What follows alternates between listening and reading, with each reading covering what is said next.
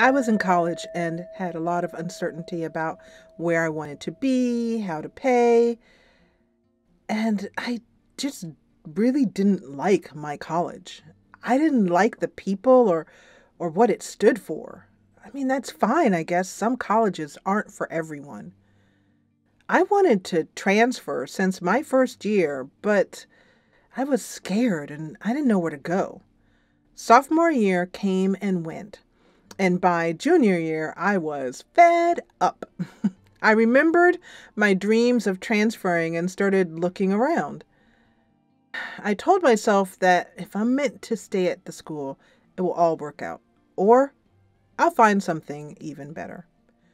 Well, I did find something even better, but it was way above what I thought I could accomplish. It was a great school, the perfect location, and had my exact sort of weird major that I wanted to pursue. But I was way too scared. I just didn't think I could do it or pay for it. But then the bridge of incidents started happening. My school was just getting more and more difficult with the students and the administration. And I kept seeing signs of the particular college I wanted to go to literally everywhere. It was popping up in my social media in weird ways, or it would show up in books and articles I was reading. I mean, it got to the point where it was so hard to ignore. I felt it pulling out at me. My final bridge of incident events that happened was that I actually cried when thinking of walking on the campus. I was visualizing at the time, and I hadn't actually been on the campus before, but the visualization was so vivid. And I mean, even lately, when I've imagined it, it would make me emotional. I could really feel myself there. So I chose to see all these signs as the fact that, it was mine and that I was a student there. But it was still difficult to imagine how I was going to pay for it. I don't know, maybe get a second job, maybe investing. I didn't know what to do.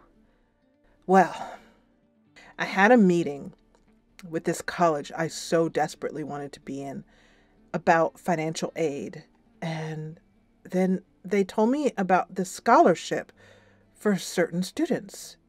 They were reading out the criteria, and I didn't fit all the criteria, but I knew it was mine. I knew this was the way. So I just acted like it was all mine. I'm working, but I'm not stressed about making a lot of money because, well, school's paid for. I mean, that's what I told myself. I changed my computer wallpaper to a collage, kind of like a dream board, and I would just wake up every morning, every day, just embodying the idea of being in the school, like making it real, like actually making it in my body that I was there. Well, it happened. I got my acceptance, and I literally cried when I saw it on my computer screen. I have never been happier.